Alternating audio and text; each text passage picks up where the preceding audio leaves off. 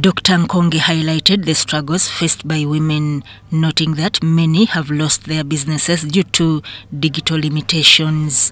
She emphasized the need to empower women economically and provide them with the tools to overcome these challenges. Many women have been given emyoga.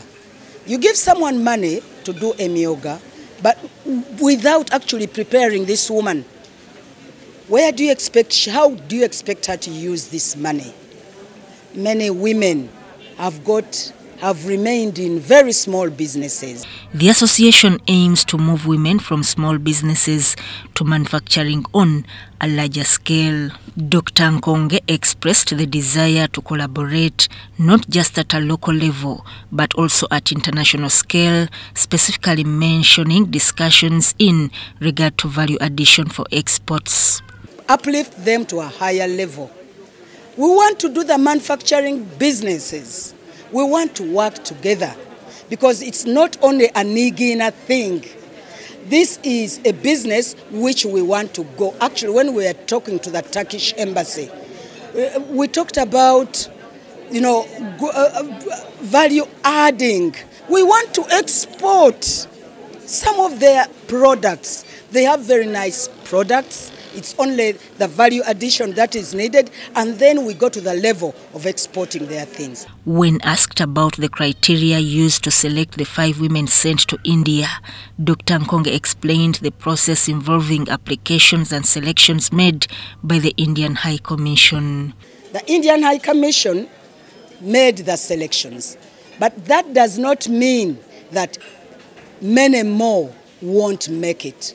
We are expecting to every month to educate, to take women to India, and we are expecting them to come back and teach and be trainers of trainees. She expressed gratitude to the Indian High Commission for their support and emphasized the plan to send more women for training in future.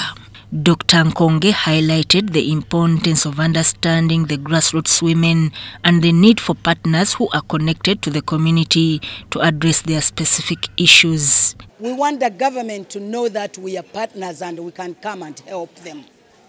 We want the government to know that the grassroots woman, much as the government is trying to reach the grassroots woman, many have not benefited yet.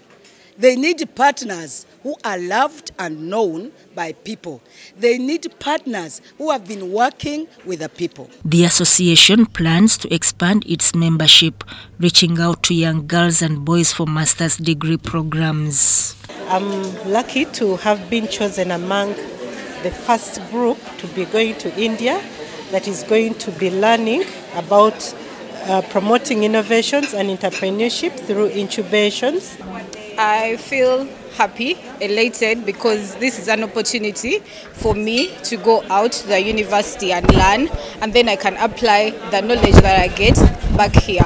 The Twambuke Women Farmers and Manufacturing Association's initiative is a significant step towards empowering women in business and manufacturing.